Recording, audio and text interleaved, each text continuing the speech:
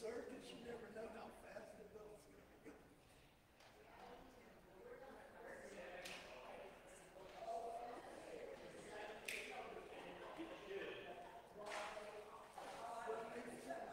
No, I think the seconds are set off on 2 versions.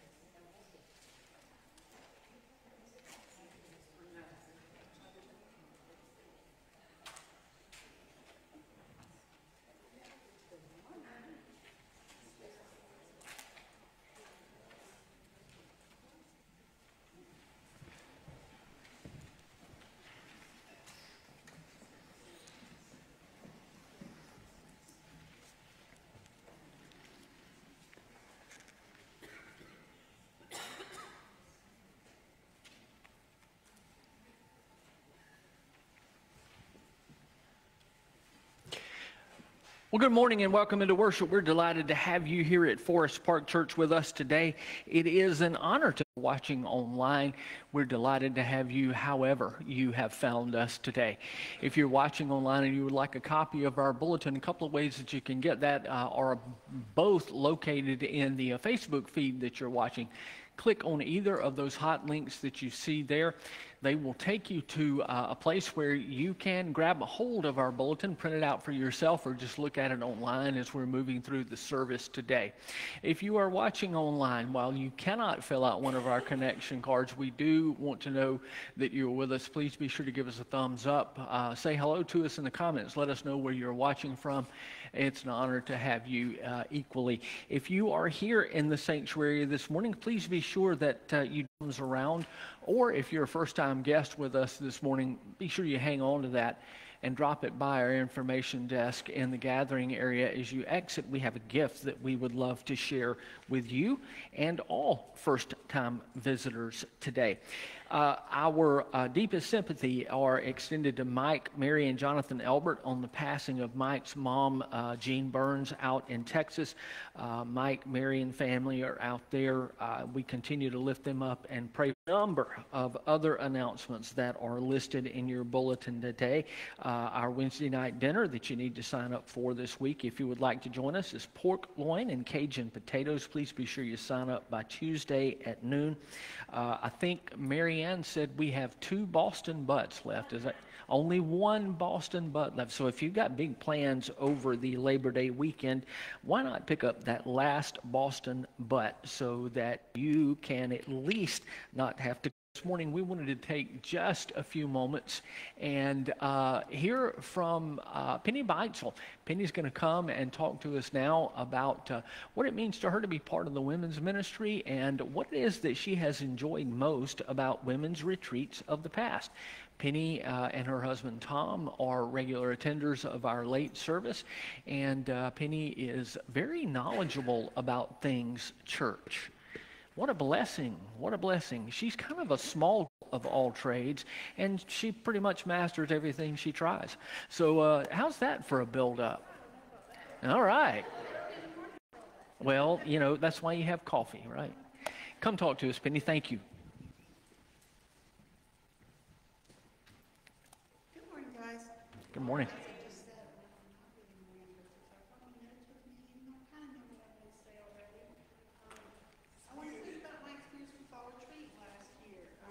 Just a second. What's wrong? There we go. All right. Can you hear me now? Yeah. I want to tell you about my experience with Fall Retreat last year. To begin with, I want to start with, I was really not in a good place last fall. I've been a Christian since I was in college, and I'm feeling very stuck, as in stuck in place, can't move forward, can't move backward in my faith. Really, since the hurricane kind of set me off, then COVID. I just felt stuck in the faith journey, and I was just so tired of mediocrity. Couldn't take it anymore. I was also feeling very broken inside. Pretty sure some of you felt like this before, at least some point in your life. Things in my little world had turned upside down in a short period of time, which led to that feeling. Well, you know, life happens. It adds up to just too much sometimes. This was a perfect description of me last fall, but still, I kept praying. I kept coming to church. I kept going to my Bible study. Luckily, Amanda Kaufman kept reminding me that God hears me, even though I wasn't so sure sometimes, which he did, because then he sent Mary Ann Walker to ask me to come to the fall retreat. But because I felt stuck, broken inside, didn't feel very social or strong in my faith at that point in time, so I didn't really want to go. God and I had several heated discussions about this. Maybe you've had similar conversations with God, I don't know. Finally, I thought, okay, well, maybe this is a chance for me and God to hang out on top of the mountain. So I did agree to go, but only after I played the little game of I'll go if you go with my friend Kathy Bauer. You guys ever played that game before? Our middle-aged insecurities were in high gear about spending time with a bunch of women that we didn't really know in a place far away. So my point here is to tell you that God puts people in your life to tell you where he needs to be so that you can hear from him. Many years ago, God gave a vision to a woman in this church, Sheila Ray, to create a weekend retreat where women could draw closer to God, closer to each other, to quiet their souls, strengthen their relationships with each other. The word retreat actually means step back from your life, step back from your job, step back from your responsibilities. Not forever, just for the weekend. We know that Jesus retreated so many times to pray, refocus, left whatever he was doing to make it a priority. I can see now why. Because what I actually found when I got to the retreat on top of this mountain was that it was a place for not only for me and God to hang out, but it was also a chance for me, myself, and I to hang out too, without any distractions. You see, God wants us to come. He wants us to be still, even when we're too busy, even when we don't feel like going. It was during this retreat that God was finally able to reach me, but only because I was able to still my mind and heart. He did this through the speakers. He did this through their messages. He did this through their worship music that was there. He did this through prayer. One of the women there prayed with me. Some of you might know her, Martha Lowe. She goes to the later service. Inside the most peaceful prayer room I had ever been in, that Mary Ann had envisioned so many months before. God and I had some serious discussions about going in that prayer room with Martha too, trust me. I tell you all this to let you know that it was in this beautiful, quiet mountainside place, surrounded by 60 women who loved me unconditionally, that God was finally able to fix all those tiny little broken pieces, put them back together again. Those women reminded me of God's promises to me and helped set me back on track. All of a sudden, I wasn't stuck anymore. My faith has grown stronger. I'm able to do more work to honor him, although I feel like I've kind of come out of my cave and gotten on the interstate, but okay. None of this would have happened if I hadn't have gone to the retreat. So I'm here to invite you to. Maybe you're stuck like I was. Maybe you're feeling a little bit broken inside. Maybe you're so busy that you can't hear God among all the things that you have to do. Maybe you need the love and laughter of some other women in your life. I invite you to retreat. Step back. Let God do his work in you, just like he did in me. Listen to those people who are encouraging you to go. There's a reason you're supposed to be there, even if you don't know what it is yet. You see, God is already weaving those plans, his plans, to reach you that weekend too. The retreat was a place for God to show me who he was. The retreat was a place for God to show me who I am. The retreat was a place for God to show me what he could really do. More importantly, so that I could come back down that mountain with my purpose renewed, unstuck, unbroken, ready to go forward. So I hope you guys are going to join me this year, because after seeing all the pictures on Facebook yesterday that Mary Ann posted from their trip up there, I'm even more excited to go this year. So I want to ask, are there any women in this congregation who has been to a fall retreat before? Just one? Okay, could y'all stand up a little bit? You guys stand up. Come on now, stand up. Mary Ann's already standing. All right, so now, these are the women in your congregation that you can go and talk to and ask them more about it. They're here. They'll be glad to share probably a similar story. Thank you, ladies. And men, you know your ladies more than anybody. If you think they need a retreat, encourage them to go. Tell them that you will take care of the finances and that you will take care of the household, even though it might be Spouse Appreciation Weekend. But tell them that it's okay for them to go and that you want them to go. So that's really all I have to say today. I want you to come. I'm excited about it. And if you want more of my story, I'll be glad to share it with you. But I'm pretty sure I'm way out of time. No, you're fine. Thank you, Penny. I appreciate you sharing.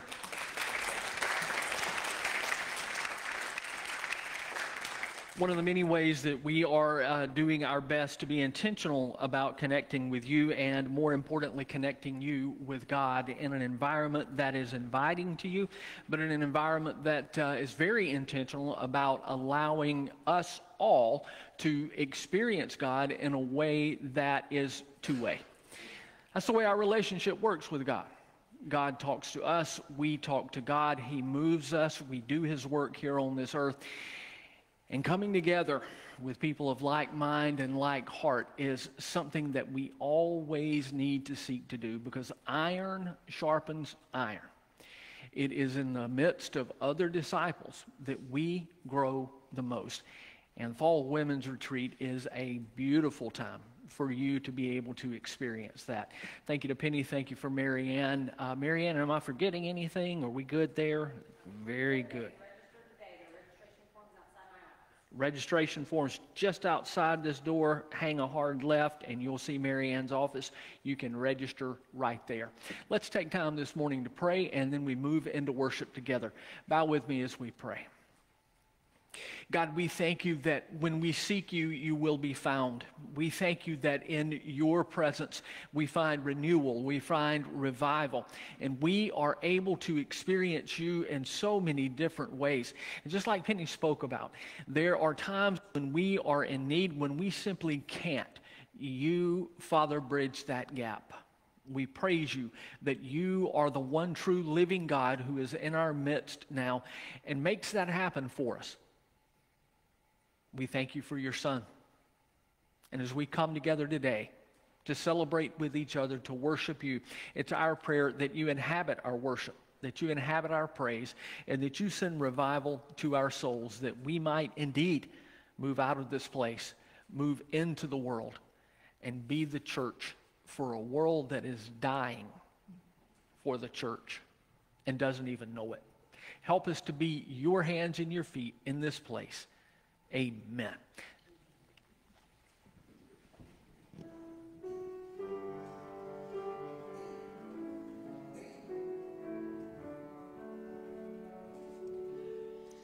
Lord, prepare me to be a sanctuary,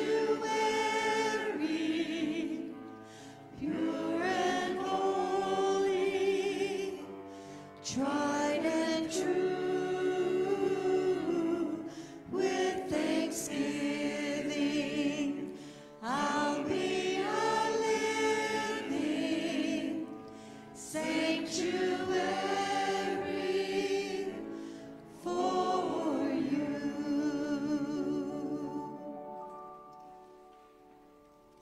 Good morning, church. We're going to stand and sing, Come Thou Fount.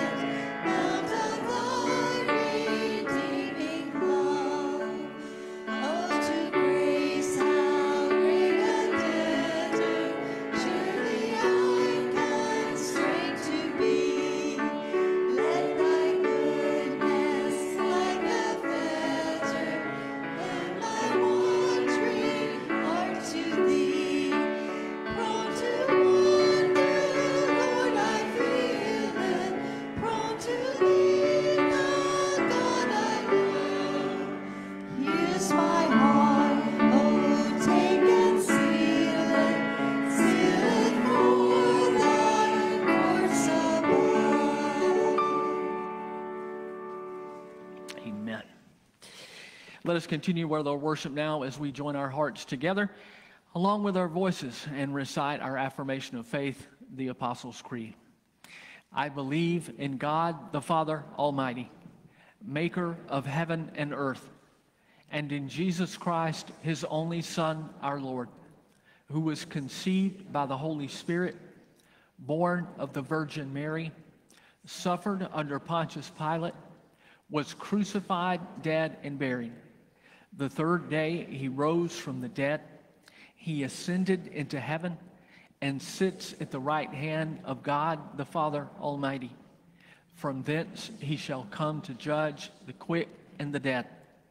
I believe in the Holy Spirit, the Holy Catholic Church, the communion of saints, the forgiveness of sins, the resurrection of the body, and the life everlasting. Amen. Glory be to the Father, and to the Son, and to the Holy Ghost, as it was in the beginning, is now, and ever shall be, world without end. Amen. Amen. Amen. You may be seated. Brother Michael's going to come and share with us a reading from the Old Testament this morning. And as he is on his way up here, thank you to Cheryl for leading us this morning and playing in Chris's absence. What a blessing it is to have you. Michael. Thank you, Pastor. Good morning, sir. Morning. We are indeed reading this morning from the book of Isaiah, the 35th chapter, the 3rd through the 7th verses. We're reading from the New International Version. It reads thusly: strengthen the feeble hands, steady the knees that give way. Say to those with fearful hearts, be strong, do not fear. Your God will come, he will come with vengeance. With divine retribution, he will come to save you.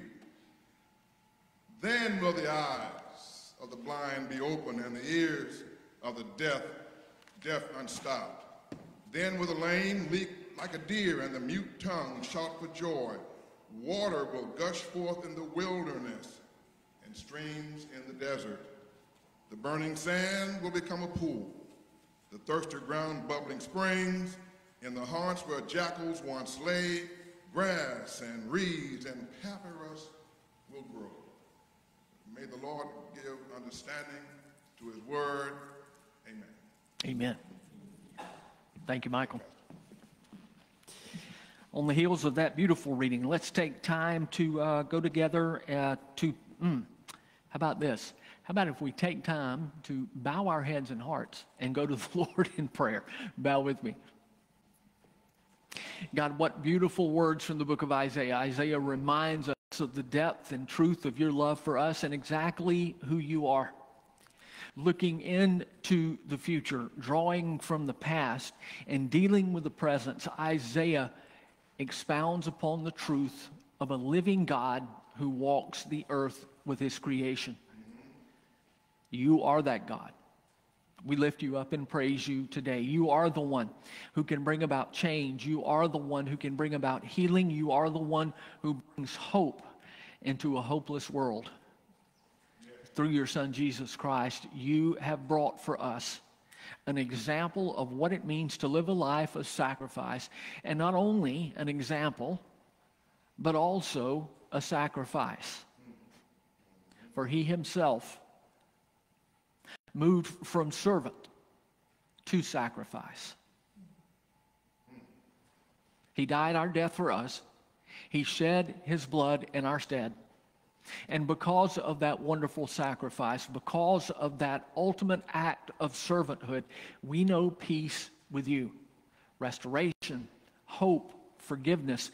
Let us never forget these things that have been spoken about from the beginning of time to now.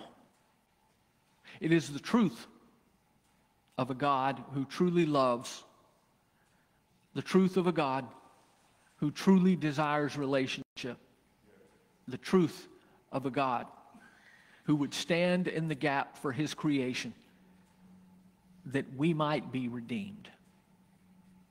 We worship you. We honor and praise you today, Heavenly Father. As we bear our hearts before you today, we do so not only on our behalf, but on behalf of others. For those who are sick, for those who are hurting, for those who are ailing in body and mind, for those marginalized, for those depressed, for those suffering at the hands of social injustice, we offer our prayers. And better, or at least equal to our prayers, we offer ourselves in service to those who need a fresh outpouring of your physical presence. Help us remember, Father, that's our call, to minister in your name. Send us forth to do this. We pray, Father, for those first responders who are working now, that we may be safe as we worship. We pray, Father, for the women and men who wear the uniform of the United States military. We ask your blessings upon them all, for their safety, for their return to their families. We ask, dear Lord, today that you pray those that you protect and lead those who would lead us. We pray for them, that your ear is attentive to their voice, and that their heart is pure enough to do what needs to be done in order to faithfully lead those who they've been appointed or elected to lead. And today, Father, as we do at this hour each week, we ask that you teach us to pray, just as you taught your disciples when you told them to say this: Our Father, who art in heaven, hallowed be thy name. Thy kingdom come, thy will be done, on earth as it is in heaven. Give us this day our daily bread, and forgive us our trespasses, as we forgive those who trespass against us. And lead us not into temptation, but deliver us from evil. For thine is the kingdom, and the power, and the glory forever.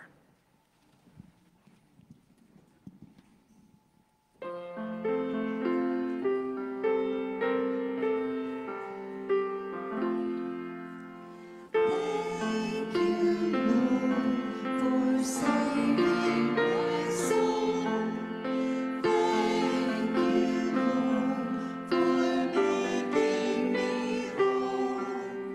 Thank you, Lord, for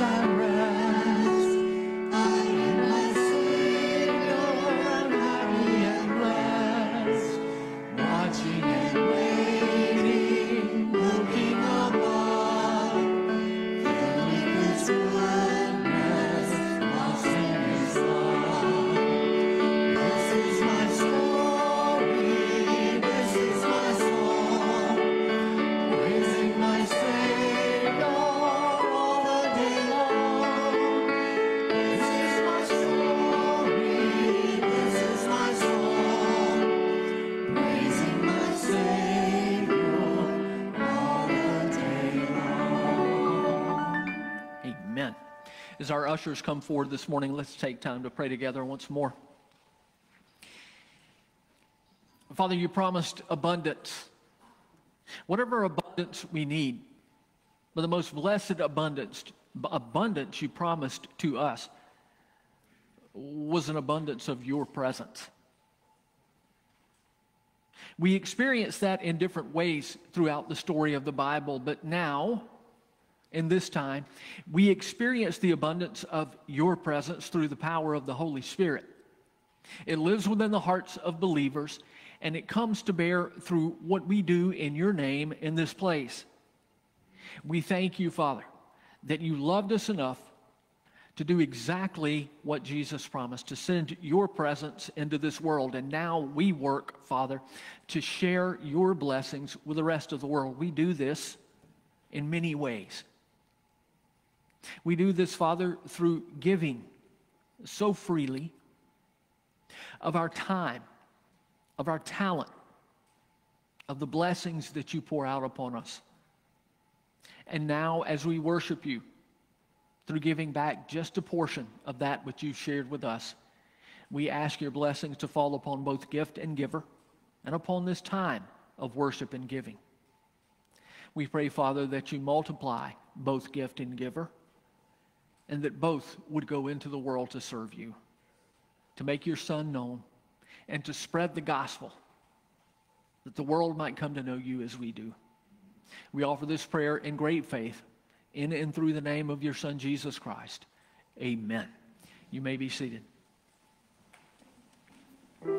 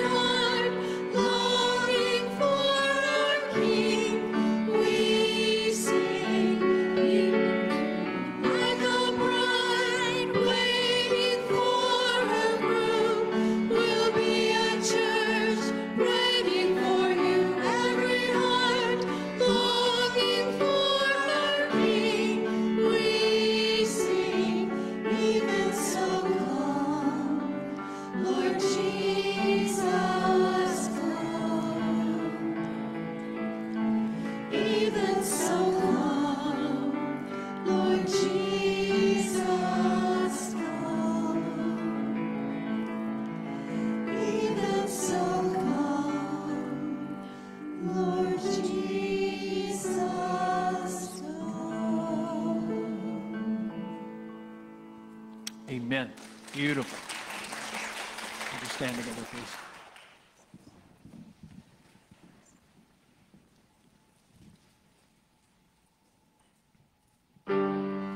Praise God from whom all blessings flow.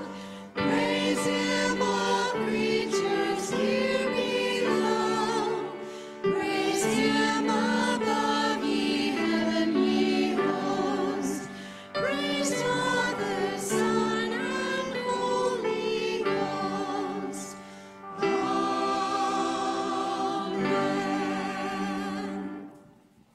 You may be seated. Thank you to the hymn team for a fantastic time in worship this morning. Thank you to you for climbing out of the bed and joining us at this traditional worship, we call it here at Forest Park. And our contemporary worship service starts at 10:30. So if you're watching online, you still have time to climb out of your bed and join us for the 10:30 worship if you would like to. We would love to have you at either or both worship services and for one of our small groups or Sunday school classes that meet in between. We are very excited about the offering of small groups that is beginning at our church this coming fall. We're going to be kicking that off here in just a couple of weeks. I think we have a couple of slots left in one of the small groups. Be sure to check if you're interested. If you're interested, look at the sign-up sheets that are across from the restrooms here as you enter into the fellowship hall. So we wanted to make sure that we got your attention one way or the other. We are delighted to offer small groups, and as we start that off, we're going to be starting off 40 days of prayer as well. And our first offering of small groups is going to center around those 40 days of prayer. So all small groups this first time will be on the same sheet of music, so to speak. It's funny to me what scares children. It's not funny to scare children. That's not entirely true. I'm just going to be perfectly honest. One of my most favorite things to do in the world is to sneak up on someone and give them a little scare. If you don't believe me, just ask the staff here at church. They are often surprised by me. Sometimes politely, sometimes not so politely, as I will surprise them. But it's funny to me what gets in the minds of children that is actually frightening to the children. Growing up, I remember, and I realized that I'm going to have to qualify this, because as I was thinking about and planning my sermon this week, I was sad to realize that there's probably an entire generation that's growing up right now that when I refer to Tarzan, they don't know who I'm talking about. When I refer to Tarzan, they're just not savvy because there hasn't been a Tarzan movie in an awfully long time. But Tarzan the ape man, he was the wild man who was raised in the jungles of Africa by apes, and he finds Jane, who is in the jungle with her dad, and that story has been circulating for years and years and years. Was it Edgar Rice Burroughs? Is that the author of the original Tarzan? I think that's correct. And so he's written this, and we've got all the movies, both old and modern. But the Tarzan that I remember as a kid was played by Johnny Weissmuller, an Olympic diver and swimmer. And of course, he's got all the muscles and everything. But I remember as a child talking to my friends about watching the Tarzan movie. Generally, they would come on Saturday afternoons when I was a kid. And we, to the person, were all freaked out, get this, about quicksand. Okay? Quicksand. Now, I was raised in South Alabama. There's no quicksand in South Alabama, but we were like, I don't know if I should walk around. How close should I get to that puddle? Because if you've ever watched the Tarzan movies, you see people get into quicksand, and the more they struggle, the more stuck they become. And the more stuck they become, the deeper they sink into that mire. And I've never researched quicksand. I'm assuming that it's a real thing in some places. But I remember being so frightened about stepping in something that you could not get out of. And the more you struggled, the deeper you sank, until you were finally over your head and you smothered in that muck and mire. Life sometimes feels like that muck and mire. It has an incredible way of grabbing us at the ankles and dragging us down. You heard Penny testify to that earlier. Sometimes life becomes so overwhelming that we feel like we are stuck, we are hopeless, and we can't do anything about it. For the past few weeks, we've been in the midst of a sermon series called Dealing with Feelings. How it is that we can tap into our faith and overcome these human feelings that will pull us down, that will seemingly drown us at times. And that's what we're going to be talking about today. Today we're going to be talking about how it is that we tap into our faith and how we use our faith to get over feeling stuck. When you feel stuck in this life, maybe you even feel like you're sinking down. When you're feeling stuck, how is it that you can tap into your faith? Or how is it that you can tap faith to escape feeling stuck? We're going to meet two men today who were stuck. As we turn to the Gospel of Matthew, we're going to read about two men who were hopeless. We're going to read about two men who had nothing else to do but sit back and yell at Jesus himself. If you have your Bibles with you today, turn to the Gospel of Matthew.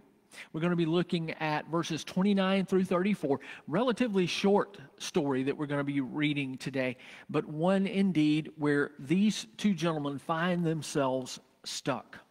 Matthew chapter 20, verses 29 through 34. Feeling stuck? Let's see what these two gentlemen did as Jesus and his disciples were leaving Jericho. A large crowd followed him. Two blind men were sitting by the roadside, and when they heard that Jesus was going by, they shouted, "Lord, Son of David, have mercy on us." Well, the crowd rebuked them and told them to be quiet, but they shouted all the louder, "Lord, Son of David, have mercy on us." Jesus stopped and called them.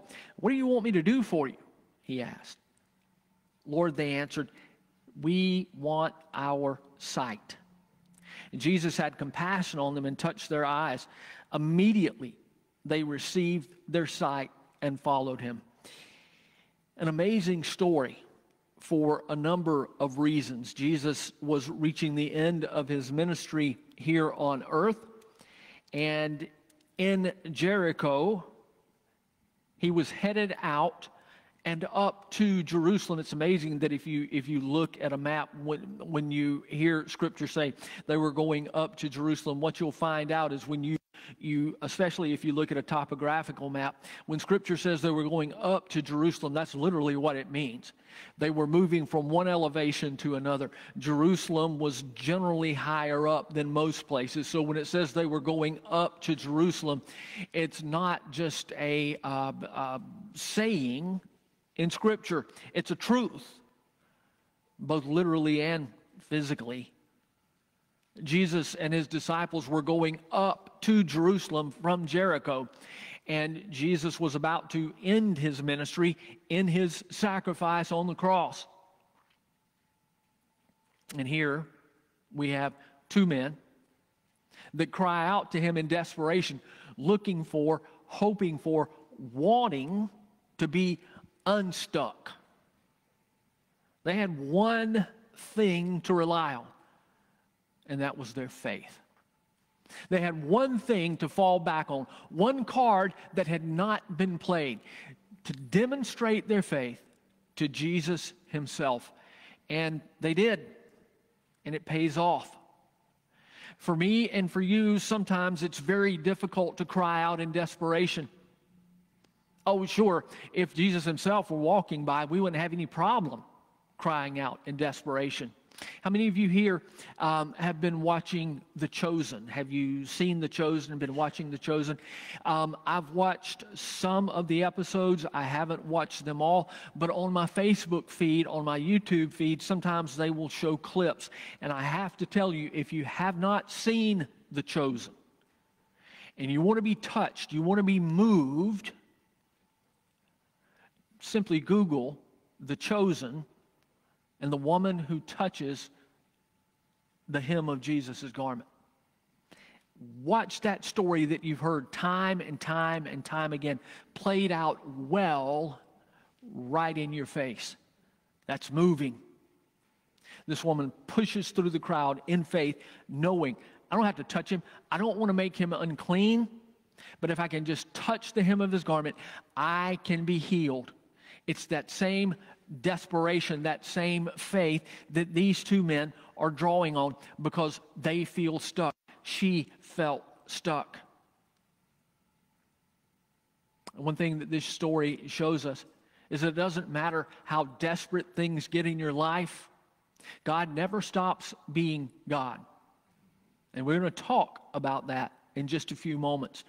But as we talk about tapping into our faith to overcome that overwhelming human feeling of being stuck. Some things that popped out to me as I was studying for the sermon are this. First, faith makes room for recognition and confession. When you tap into your faith, faith is going to make room for recognition and confession. And that is displayed in the scripture that we just read by the blind men who acknowledge Jesus in a not so unique for the time, but a very special way that bears pointing out. The two blind men were sitting there, it says in verse 30, by the roadside when they heard that Jesus was going by, and they shouted, Lord, Son of David, have mercy on us. There's power in that recognition. There's power in that confession. There is confession, Lord, Lord. There's confession that this is not a regular person. And then there is recognition in who this is. Lord, Son of David. That's striking, particularly because of the scripture that Michael shared with us this morning from Isaiah. Isaiah prophesied exactly what was about to happen to these men and others with the coming of the Messiah. Isaiah prophesied that there would be a day coming when God himself would intervene in the life of his people and display his power within a window so that time would change, that there would be a shift in the understanding, in the thinking about who God is and how he interacts with his people. So there is recognition, there is confession, if you will. These men confess that they believe that this person is Lord. They recognize, even in their blindness, that this man is the man who all Jews believe was going to come in the lineage of David. They're acknowledging in their faith that he is the Messiah. Not that he is one prophesying of the Messiah's coming. Not that he's simply a prophet. But that he is who Isaiah said he was. He is the fulfillment of everything that they had ever heard and known about Messiah. There's power in confession. There's power in recognition. And if you're feeling stuck, if you're feeling hopeless, the best place to start digging yourself out of that quicksand is to simply stop and acknowledge God for who he is. Look, God, I've done everything I can. I don't know what else to do. But I'm calling on you, not because I'm at my wit's end, but because I believe you are who your word says you are. I have experienced in my past my faith come to bear in such a way that there's no other explanation than you are who you say you are. You are Lord, you are Messiah, you are Father, Son, and Holy Spirit. That ability for faith to allow you to tap in and make that confession again, or make that confession for the first time, especially when you are stuck, is extremely powerful. It is bowing on the knees of your heart, if you will. It is yielding everything that you know empirically in your mind, conceptually in your mind, yielding that and allowing that faith to bridge the gap between what you know and who God is. That's the battle of the world, folks. The battle of the world is allowing something to bridge the gap between what you know, what you see, what you can feel, and the truth of who God is. There's a huge gap there for most of us. And the only thing that bridges that gap is faith. What bridges the gap between science and faith, or science and God? Faith. That's what bridges that gap. That bridge begins to be built when you confess and you acknowledge the truth of who God is. When you feel stuck, make sure that you grab that vine, so to speak, talking about Tarzan as we were earlier. You grab that vine that's going to allow you to recognize and confess the truth about who God is. Faith makes room for recognition. Faith makes room for confession. Faith makes room for supplication. Faith makes room for supplication. What do I mean there? Well, in a couple of weeks, we're going to begin to talk about prayer and talk about specifically spiritual growth. But one of the things that you will see when we begin to talk about prayer is this idea that there is a part of prayer that is known as supplication. Supplication is when you bare your heart to God and share with Him what it is that you need. You can do that on behalf of others, but you can do that on your behalf as well. We see these two blind men state simply to God in the person of Jesus Christ by saying, we want our sight. We want our sight. It's that simple. God will yearn to know what it is that you need in your heart and life. He understands it. He conceptualizes it, and he conceptualizes it, and he knows it before you asked him, but he loves to hear you say it. Now, it's not some formula that you can use. It's not some lamp for you to rub and experience a genie. It is a way, though, for you to verbalize what it is that you need, what it is that you desire, and a way for God to concretely fulfill that desire so that your faith is built. And friends, let me share something with you that's very important here. Your faith is built so that your faith can grow. But your faith grows primarily so that you can share it. Okay? Your faith grows primarily so that you can share it with the rest of the world. What do I say to you about salvation so often? For years, the modern church, I'm talking modern as in 1950s, 1960s, modern as a time period. Now we're in the postmodern area, progressing into whatever it's going to be next. Modern, postmodern. The modern church for years told us that we need to get saved so that we can go to heaven. You need to have faith so that you can go to heaven.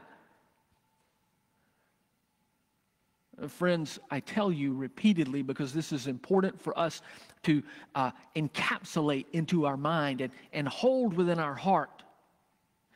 Getting to go to heaven is not the purpose of our salvation. Getting to go to heaven is the byproduct of our salvation. The purpose of our salvation is so that we can spread the gospel.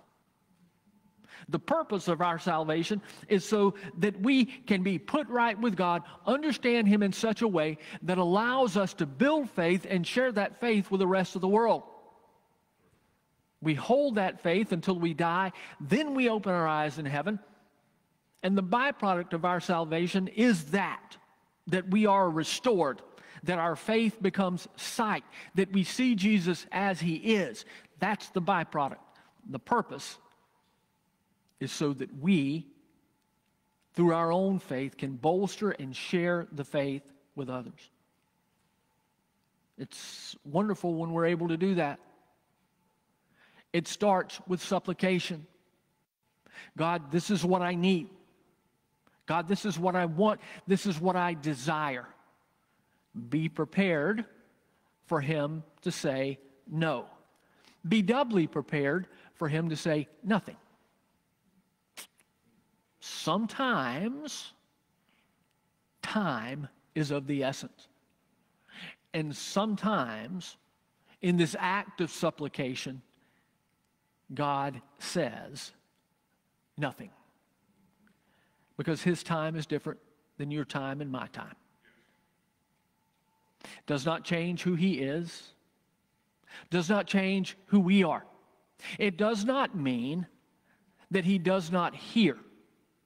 It does not mean that He does not care.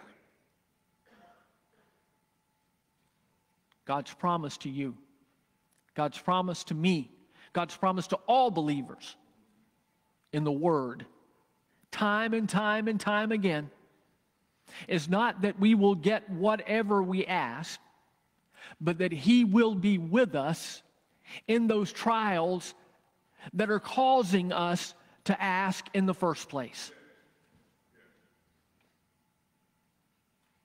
What about when Jesus says, ask whatever you want in my Father's name and He will give it to you? There's a matter of alignment there. And sometimes silence or a no from God is exactly what you need, even though it may not be exactly what you want.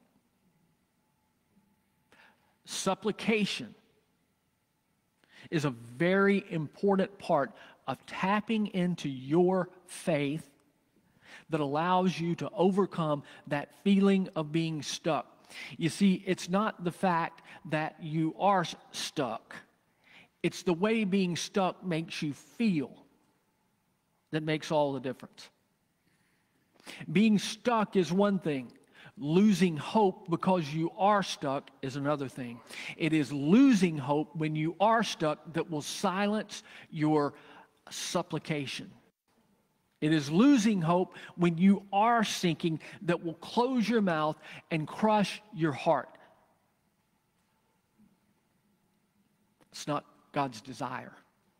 God's desire is to know, and faith in Him allows us to cry out to Him and ask Him for exactly what it is that we need. I love this. Jesus stopped and called to them, what do you want me to do for you? We want our sight, they said. Jesus had compassion on them. He touched their eyes. Immediately, they received their sight. Faith makes room for recognition and confession. Faith makes room for supplication. And I think probably one of the most astounding things that faith does for us when we feel stuck is that faith transcends proximity. Faith transcends proximity. Jesus had compassion on them, and he touched their eyes. What do I mean when I say that faith transcends proximity? Faith transcends proximity in a number of ways, but chiefly by crushing societal norms. Faith in God and the gospel crushes societal norms. There's a reason that people were yelling at these two blind men to be quiet. Chief, they were sick of hearing from the blind men because the blind men were blind. Obviously, they were blind because somebody in their past, or even them, was a massive sinner. So society's already looking down their nose at them. They're tired of hearing from them because they or someone in their life was obviously a sinner, because all they ever do is sit there and wail. And this is the King of Kings and the Lord of Lords. This is the Messiah. And you're going to sit there and you're going to scream at him. Faith helps you get unstuck when it begins to crush societal norms. Notice there's one person in all of that who hears and who acts in a way that is merciful. And it's the person you would expect. It is Jesus himself. Jesus hears them, and the gospel in person crushes those societal norms, recognizes them, asks them what they want, and then gives it to them by touching them. That's amazing. The only other time that I am more moved by Scripture when it acknowledges that Jesus touches someone is when Jesus reaches out and touches the leper. Because in that moment, he makes himself ceremonially unclean and crushes societal norm.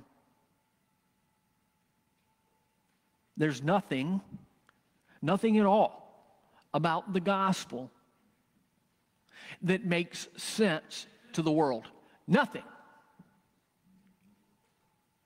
That's why the world looks at us with crooked eyes when we say that we follow Jesus. Because there's nothing about the gospel that makes sense to the world. Faith transcends proximity. By crushing societal norms, the crowd rebukes these men who are stuck, and Jesus acts regardless of what society demands. Faith transcends proximity also by allowing a realization that our God can be personal and God. You see, that's another aspect of Jesus yielding and touching these men. It helps us to understand that faith allows God to be exactly what he needs to be. And for you and for me, and according to his will, he desires to be personal and still maintain his deity.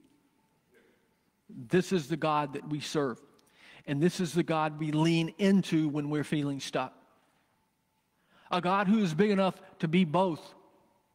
A God who is big enough to maintain his throne and stand, sit, cry, kneel, weep, rejoice with us. Not above us, but beside us. This is the God that we worship. This is the God of the gospel. This is the God who says, faith in me will either move you from being stuck or sit beside you in the dirt while you are stuck, or both. And I'm not going to give anything up. A God who is personal and a God who is God at the same time is a God who inspires faith and a God who can move you from feeling stuck. Reach out and in a very personal way lift you out of that muck and mire. Maybe physically, but certainly spiritually. lift you out of that muck and mire, and help you understand that healing and hope is literally just a breath away at times. It's what we do with our faith that matters. Are you stuck? Do you feel stuck? And is feeling stuck getting the better of your faith, or are you drawing a bead on feeling stuck with your faith? There's a massive difference. And it's not always easy.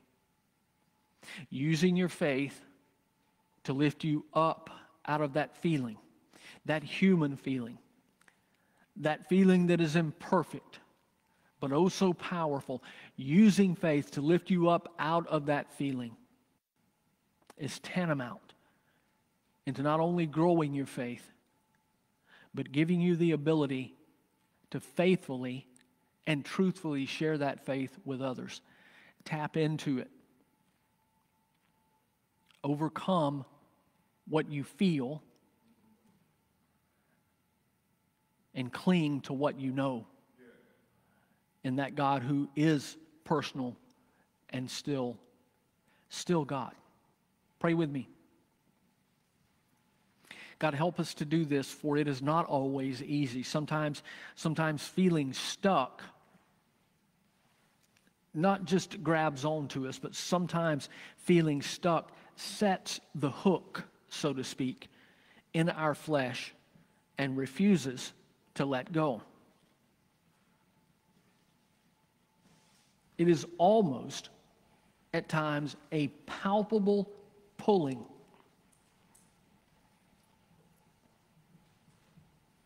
It is, at times, seemingly pointless. It is, at times, frustrating, especially when we do confess and acknowledge, and especially when we do what your word says and remain stuck.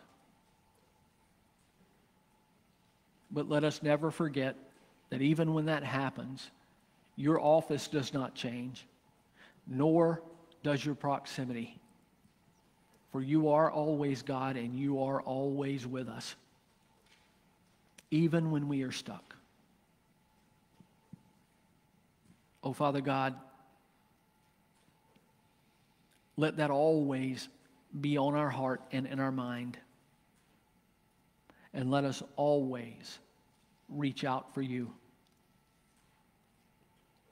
For your word says, when we seek you, you will be found. Let us not equate what the world would claim to be a magical healing or a magical transformation. Let us never devalue the gospel enough to equate that with a God who is God and a God who is personal. For you are so much more than what this world demands from you. Let us hold on to the truth of who you are to us through faith, and let us do our best to lean into you and not into our human feeling of being stuck. Let us do this with hope, with faith, and with trust. In the name of your Son, Jesus Christ. Amen. I invite you to stand with us. We're going to close out service this morning in song.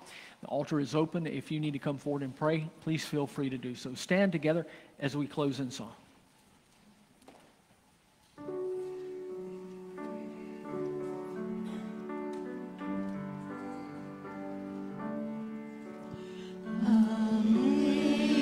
Amazing grace, how sweet the sound that saved a wretch like me. A